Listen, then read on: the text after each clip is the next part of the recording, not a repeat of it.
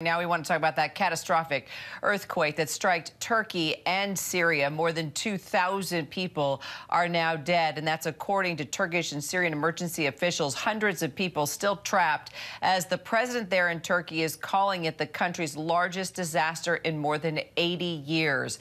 The massive 7.8 earthquake hitting southeast Turkey overnight near the Syrian border. A second quake hit southern Turkey 9 hours later, also measuring as a massive 7.8. Thousands of buildings collapsed in both countries, and now the search is on to find any survivors that are trapped in the rubble there. Joining me now live from London, ABC's Patrick Reevell. So, Patrick, what is the latest? Are search crews been able to find any survivors? Hi, Kira. Yeah, I mean, the scale of the damage is just colossal, and the clearer the picture is that we're seeing, the more the scale of the destruction is really emerging.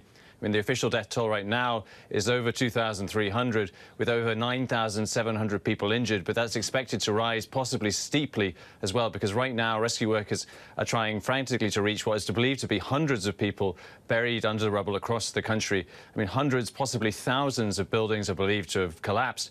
President Erdogan of Turkey is saying this is the biggest disaster to strike his country since 1939, when another earthquake caused 30,000 people to be killed.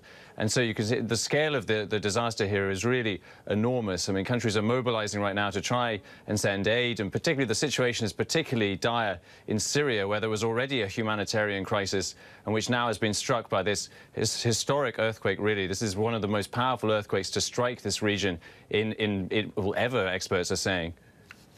Yeah, we were reporting 80 years, and just looking at how Turkish and Syrian first responders have been handling just the overwhelmed or the overwhelming amount of people trapped, killed. I can't imagine what the hospitals are like. Are they struggling just to be able to treat people?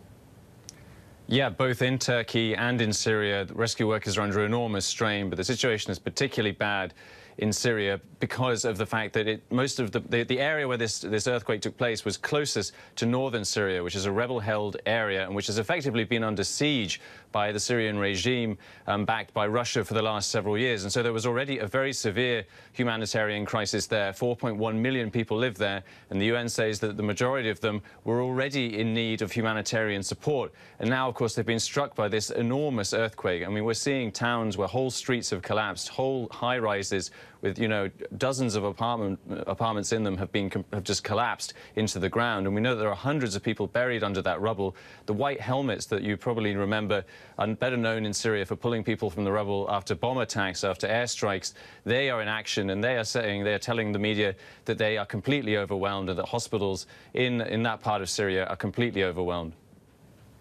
All right, we'll continue to stay in close touch, Patrick, as we get more details, of course, and you as well.